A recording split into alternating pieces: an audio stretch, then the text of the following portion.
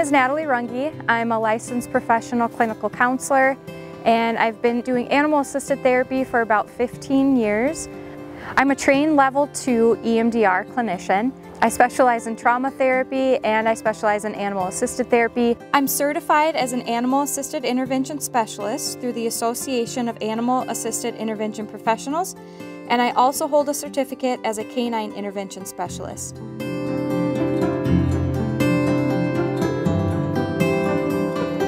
So I started Birchwood Counseling with a big dream to do therapy that's outside of the box. My goal is to take an eclectic approach to the therapy process to be able to meet people where they're at, and that provides them more opportunities for growth and healing. I'm a firm believer in somatic therapy, and I think that being able to move your body and having the space to move it along with animals is a very effective way to treat people.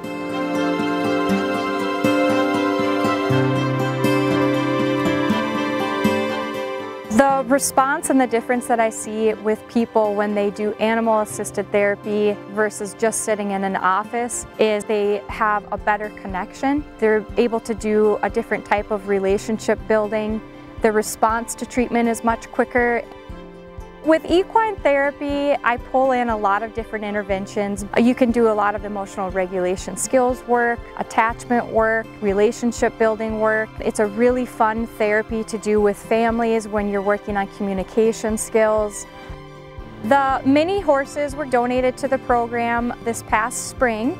Taffy's 12 years old and Thunder is 9 years old.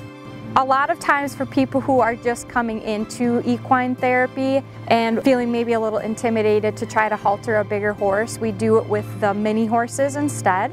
And their demeanor and temperament is awesome for therapy work.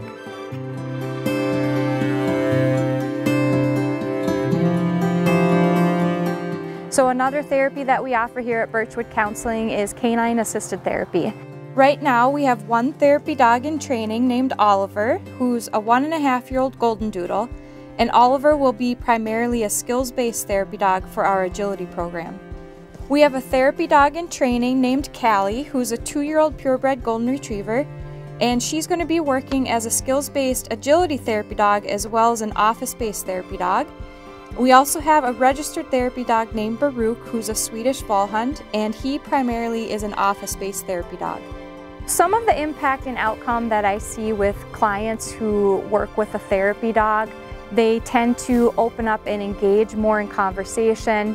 As a therapist, you're able to build more rapport and trust quicker with a dog present. One of the things we offer, which is one of a kind to the Midwest, is canine assisted agility therapy. We do a lot of skills-based work with this both in individual sessions as well as in a group format.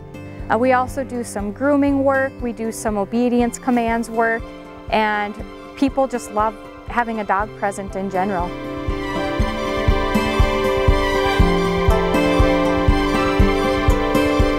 One other form of therapy that we offer here at Birchwood Counseling is just nature-assisted interventions. I do have approximately a mile-long walking path that goes through the woods, and oftentimes we use that path for people to try to help ground them, balance them. Sometimes it's a silent walk where they're able to just really focus in on connecting with nature, engaging their senses, and just really trying to get a really grounded baseline for their nervous system if they're working through some anxiety.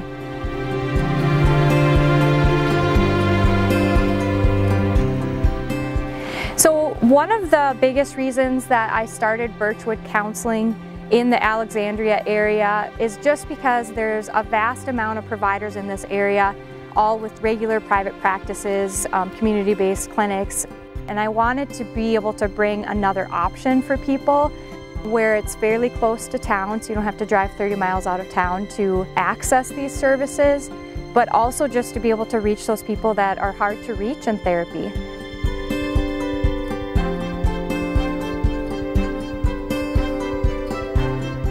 Birchwood Counseling offers animal-assisted therapy year-round. I do have an enclosed barn, and we can still do grooming work, emotional regulation skills work, basically all of the work we typically would do in the warmer months. And then as far as the canine assisted agility, that's also offered in a heated agility center.